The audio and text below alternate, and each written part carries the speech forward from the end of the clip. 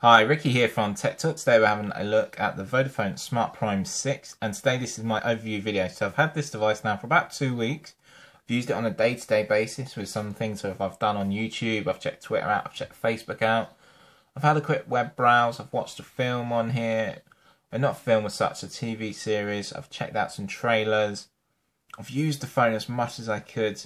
I do have an iPhone, so it is a bit different getting used to Android. I do prefer Android 5.0 so much compared to Jelly Bean and the others.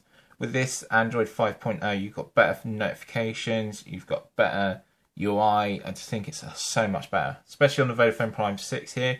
It doesn't have a massive overlay such as TouchWiz UI with Samsung and Sony Xperia UI as well. So it's just near enough pure Android, but what you'll get on a Google Nexus.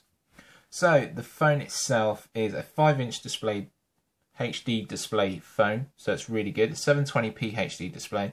Got an LED notification there, so that's letting us know that we do have a notification. So if we flip down here, you can see my notifications. You can open them or you can dismiss them, like so. So that's really good to see. Putting 2 fingers down will take you into your widget area, so we can change our Wi-Fi, change our brightness. We've got a brightness way down low here because it doesn't work too good. So you've still got an LED notification there, so it must be something that we need to update. I think down here, Vodafone update. So we are running on the Vodafone network here, and it's been really good. My area is not the best for Vodafone, but I do get some 4G. And 4G speeds, I have got up to about 50 meg downloads. So that's really good. But this phone can handle 150 meg on the 4G network here in the UK. So we've got a live wallpaper here, so that's always changing. You've got our applications. If you want to change this, you touch and hold, and this will change where you can change your wallpaper, and you can add a widget. So if we click to add a widget here, you can. Okay, so our widget area here, we can add widgets. I'm going to add bookmarks. So what I do is I take bookmarks, place it on here, and then I can jump straight into my bookmarks and see which websites I want to jump on there, and that's great for that. So touch and holding, you can change your wallpaper. So we can jump into wallpapers, like this one.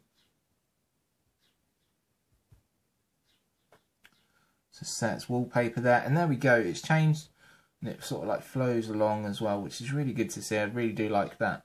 So you've got your 3 capacitive touch buttons, you've got your back button, you've got your home button where the press will take you to Google Now.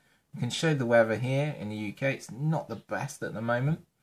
Then we also press home to go back home. And then you have your menu button where you can dismiss applications one by one or dismiss all. So it's nice and simple to use. So if we just power the device. So on the side here you can see our sleep wake button, our volume rockers, and a little grip there to get the case off. On behind here is where you'll find a micro SD port, which can take up to 64 gigabytes of storage. On the back you find an 8 megapixel autofocus and LED flash, a Vodafone symbol as Vodafone did make this phone, and the speaker, which is down facing, but it sounds really great. On the bottom you're going to find your micro USB port there for charging, and use this as a mass storage device, and you'll find a little microphone.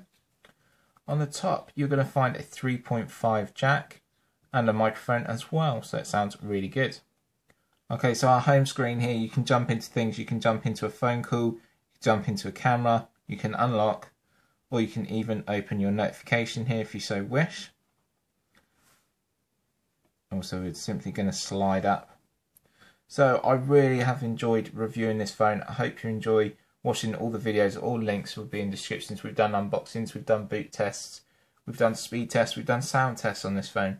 Thanks always for watching. Please leave a like down in the video, comment, rate and subscribe, and I'll see you in my next video. Bye for now.